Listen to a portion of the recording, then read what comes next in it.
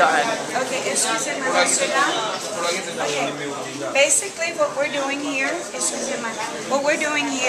when the patients come in, they stop at this desk and they register. Prior to registration, they come a day before, and we make appointments for them.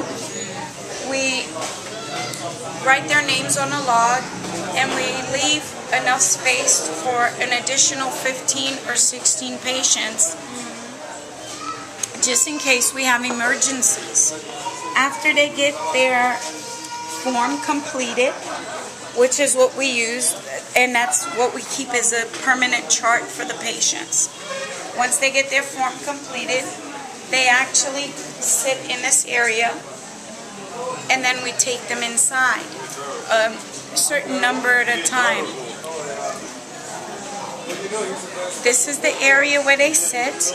Once we empty out, once we get rid of a certain number of patients, we bring in another group.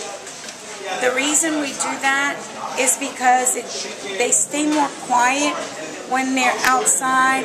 They're less rambunctious and less rowdy. Okay? After they wait, they're called, again, a group at a time.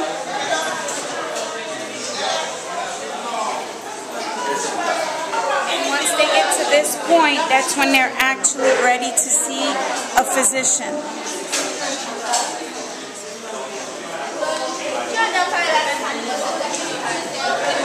This young man that's standing here, this young man would then guide the patients one at a time to go in to see the doctor. Then we bring them to the exam area where the patients are seen by the doctors. Once they're done with the doctor, we have a different phase where they go to the pharmacy. And Who's the doctor here, the guy in the white shirt? In the red shirt. Red shirt.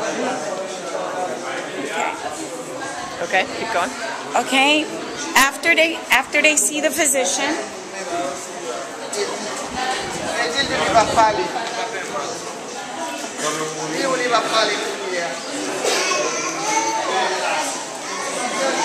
they come here with their charts, and this is where the patients wait to be taken to the pharmacy.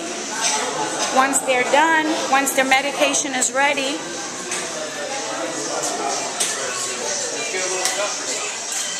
we finish filling the prescription, and once the prescription is filled, we call the patient in and explain to them how to take the medication that has been prescribed.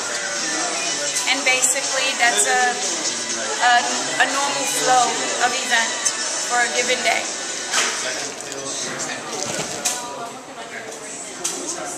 Okay.